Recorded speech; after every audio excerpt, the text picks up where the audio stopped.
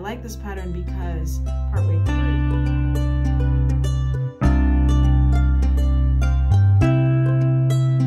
welcome to the studio. Come on in. Welcome to the studio. I'm Michelle. and I'm Linda. And we are from Color Me Happy Fiber Arts.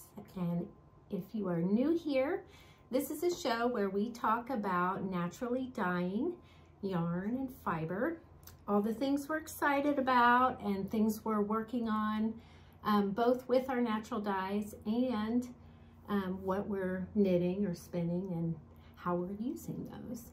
So if you're new, welcome. And if you've been here before, welcome back and thanks for watching. So today, Linda, what are you excited about? Well, I'm always excited about something.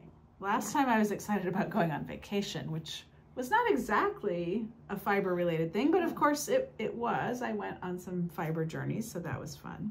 But right now I am very excited about our seasonal celebrations subscription box. Our summer box just came out this week. We mailed those out last weekend, and we're always excited to see the reaction from those. And this year, for the summer season, we decided to use zinnias as our inspiration. And many people will say, oh, can you make color out of zinnias? No, you cannot. No. But they are lovely, cheerful flowers that are also super great for pollinators because they last well into October. So we made beautiful zinnia colored and one for the leaves, mini skein set. Right here, you can see those, and that was really fun to do, and we paired that. Our subscription boxes always have a paired botanical watercolor item, and our friend Christiana of CC Timmerman Arts made a really beautiful zinnia thank you note card with the zinnia. Yeah, that is so pretty. And we paired that. We also have a beeswax item. I didn't bring that with me. We have a little beeswax candle that was in our box this time. But that was really fun. So it's fun to see those go out. And if you happen to be a subscriber and you know what you're going to make with your box, let us know. We love to hear about that. Or if you're looking for ideas, we did do a post with some ideas about what you might make out of a mini set like this. Yeah. Yeah. So that was very exciting. And on my vacation, I also got to use a new knitting tool, which I was very excited about. And if you have not used one of these little guys, and you have a lot of I-cord to make for a project, I would encourage you to do so. We got this one from Miss Babs, but it's a little I-cord tool which allows you to make I-cord really quickly. And we're going to post soon about a finished object that used this, and there'll be a little video in there showing basically how it's used, but it really allows you to just wrap your yarn. It's really nice. And so that leads me to the finished object. So with our set, and the little I-cords, I made this lovely project bag. It's called the Slip Stitch Knitting Bag, and it is by Sabine Wassman. It is a free pattern on Ravelry. It was really fun to do. Perfect vacation knitting project because it was not too hard to memorize the slip stitch pattern, and so it was fun to do while I was sitting out in California with my son and his partner and having fun. And it did take a lot of I-cord. I made a double I-cord because I wanted to be able to drawstring it as opposed to just one, so that, in other words, you can pull on both ends and have it close up. Yeah, so cute. And it really makes a nice large bag. I actually have 2 skeins of yarn in here and some other things, odds and ends, but these were 2 skeins of yarn that I got out on my vacation from the amazing natural dye studio Verb for Keeping Warm in Oakland, California. So if you ever go there, I really encourage you, if you're in the Bay Area at all, go check out Verb for Keeping Warm. They really make incredible naturally dyed yarns. I was really interested in this particular colorway. It's called Marine Layer. It was a special colorway for the Bay Area Yarn Crawl, which has blues and grays for sort of the bay and the fog, and a little bits of orange to represent the Golden Gate Bridge. So I'm gonna have to make a fun project out of these 2 naturally dyed yarns from Verb. So that's, I kind of cheated. I did excited and also finished object. So I had a lot of things related to this one particular colorway that I was excited about. So how about you? What are you excited about, Michelle? Well, one quick excitement that will be over by the time we post this, but today we're going to be featured on Jolene's Happy Time Craft Cast. So that's another YouTube show where Jolene talks with different people who are in the crafting world. So not always knitting, not always fiber. Right, all kinds of crafts. And I met her through the Craft Industry Alliance, and so I'm excited that we get to talk to her today. And I'll put the link in so that if you want to see her podcasts, not just us, but all the other ones too, it's a lot of fun. She's got a lot of energy. And so that's one quick thing I'm excited about. The other fiber related thing I'm excited about is the Tour de Fleece, which recently finished. I spun every day except for one day. Wow. I did take one one off day. One off day, but I still worked with prepping fiber during that day off. So that counts. Yeah, it's still related to Absolutely. Tour de Fleece. So I did, well, I finished the woolly lizard. So I think I had the, I think I showed the fiber and the work in progress last time. That's really beautiful. Where I did this, I bought this in Colorado on my vacation, and then. That's so nice. Yeah, I love it. So I love those colors. It looks very Southwestern. Yeah. You know, the colors do. It really The turquoise in there, So I applied this during Tour de Fleece, and then I did a lot of sample spinning. So I was interested to see how some of our own fibers would spin up. So here's one I did in merino bamboo silk. So just little ones where I could see if I chain ply this, what would it look like? So to test sort of different spinning techniques with our fiber bases. Right. Yeah.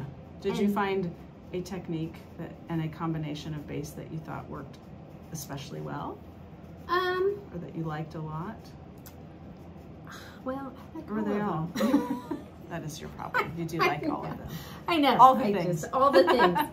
So, I mean, if you chain ply it, you can keep the colors together and make like long stripes. But if you do other kinds of plying, I think I might have showed some of this last month too. But I've been really interested in iris colors. So Japanese iris is one of my favorites because it has all the purples and blues and the greens. And I think some yellows. And so I've been doing a lot of dyeing of iris colors, and like here's what it looks like on the Cormo spun up. Those greens are really pretty. We'll have to put in a close-up picture because there's kind of a springy yellow green and there's more of an olive, really pretty greens. And then what it looks like on yak. So it's different. And I don't think we have one left on the merino bamboo silk, but here's one on Polworth silk that I did. Ooh, that's nice. Yeah, and here's the yak one, and then when you spin it up, some different ways it might look. Oh yeah, I love those greens on the yak. The yellow and the gray of the yak make a really interesting greenish. Yeah. Greenish yellow. I really like that. Yeah, once you spin it up too, it's more subtle with the grays in there. Yeah, beautiful. I just love that. And then another thing we've been working on, I say the royal we, because really Michelle's been doing most of this testing. I don't know if you've ever tried dyeing your own yarn, either with chemical dyes or natural dyes, but often people will recommend microwaving as a way of steaming and setting the colors. And we weren't sure. We typically would steam in the traditional way, you know, over simmering water. But we were interested to know if microwave steaming would work because some people prefer that. They don't really have a steamer basket or setup. So what did you find there, Michelle?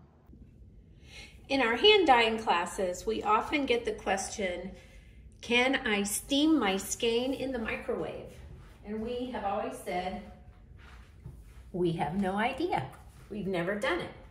But yesterday, a friend told me that she has done it, and she described her process. So I did a little test. This one was steamed in our steam pot. This one was steamed in the microwave. I used the same dye materials on both of them. That included madder, fustic, and some little sprinkles of marigolds. So the first test is, do they make a similar color?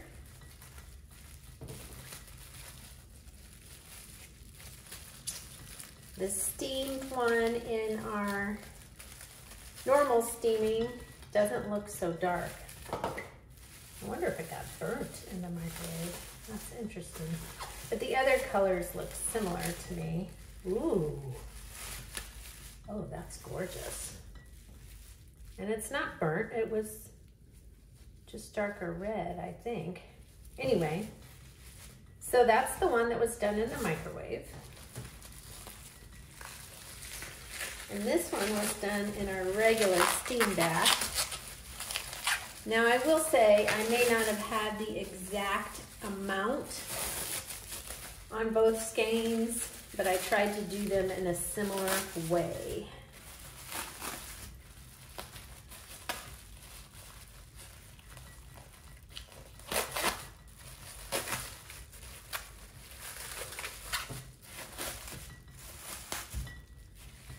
Okay, so open this puppy up.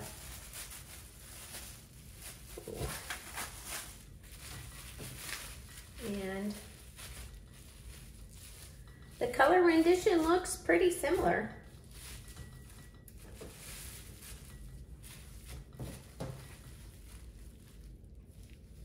Where the madder and the fustic come together. Very similar colors. The second test will be, if we rinse them, does the water come off? No, the water will come off. If we rinse them, does the color come off? So what I do is a quick rinse and then we let them dry. So I will put some water in a bucket. So after the rinse, initial rinse, the colors are very similar. So now we let them dry. And the next test will be once they're dried and we wash them, if the color remains. And then the final test will be light fast testing. So stay tuned. Here are those two skeins that we tested, one with regular steaming process and the other one with the microwave steaming. And the intensity of the colors is pretty similar. I did not put these on exactly the same on both, but I used the same dye materials that we had after a class. And actually the yarn looks a little happier in the microwave version than the steaming version. But both of them will knit up just fine. So what did you find there, Michelle? It works just fine. I was kind of skeptical, but it seems to work fine. So we learned this technique from our friend Beth, who she does that with her alpaca fiber. She does that, and so you can put it in the microwave for 2 minutes, let it rest for 2 minutes, and then heat it again for 2 more minutes. And it's all wrapped up in the plastic after you've dyed it, so the steam can build up and the heat. And I will show the outcomes from that test. And we'll probably light fast test them too, just to make sure that the steaming method doesn't affect the light fastness. But the colors look identical, and the feel, that was another question we had, is would somehow the microwaving change the hand of the fiber? But it doesn't seem to us anyway. It feels the same. And washing seems the same. It was washed fast. Yeah. So, yeah, with natural dyes, it does seem off-brand or something to use a microwave when you're using natural dyes. So, for us, most of the time we'll do steaming traditionally, but it can work if you're in a hurry. So. Yeah, so good to know. Yeah.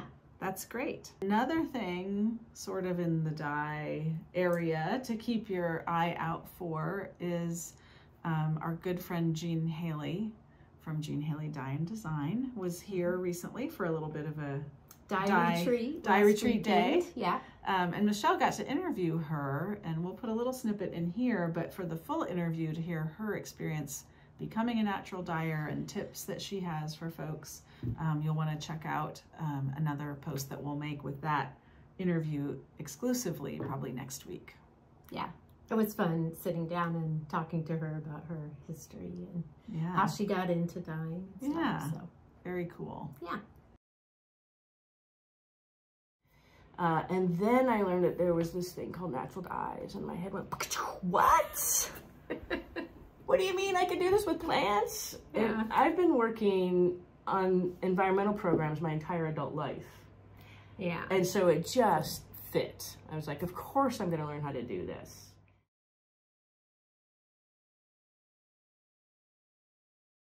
I decided to work on, you know, sometimes it can be hard to figure out what's your next project. And one way that I approach that, because I'm a very practical person, is I think of, well, what kind of sample do we need for the studio? And we had been talking about how with our Pure Merino Sport, which we really love knitting with, and I think when we got it, it was in the fall, and we were dyeing and knitting in the fall and winter, so we made some vests and things like that, but we didn't really have a shawl sample in the Sport Weight Merino, except I guess I made the artist shawl, but that's such a big shawl. We realize not a lot of people are going to do a 6-skein giant shawl. No. So we wanted like a 2-skein shawl, and I found a pattern by someone who I mentioned last time, Helen Kennedy, who I think is a really wonderful knitwear designer who likes to use mosaic techniques for color work, and I really like that too. And so I am working on her shawl called Always Be Brave, which is a really nice mosaic pattern. It makes a kind of asymmetric, you know, boomerang shaped shawl. And light too. It's nice and light, but it's more substantial than the fingering weight, so it'll be really warm. Yeah. And I used our natural color of Pure Merino, and then I used for the variegated, it's our Monet's Garden. And I like this pattern because partway through, your main color and your contrast color switch right here. So the little chain detail goes from being variegated to white. And I think that adds a lot of interest. It's been really fun to knit. It's going really fast. And so this will be a shop sample that we have for our fall shows. Great. I love that. Thanks. What are you working on? Well, I can show you a finished object, which is my exact opposite cowl. Beautiful. Yes, I think I showed the yarn. Maybe because the yarn, it's hand spun, right? The yarn was rainbow. My hand spun rainbow, and I showed that so either pretty. Last time or the time before that I was working on it from Kim Dye's yarn. So I finished this, and I just love it. You can wear it this way, to the side. It has that little opening. Yeah, the little opening, it really makes it lay nicely. Yeah, and there's. I like that. Or you could wear it like this, so it looks like a little collar. That is so cute. It's really adorable, and it's a free pattern. It's a free pattern, a new pattern?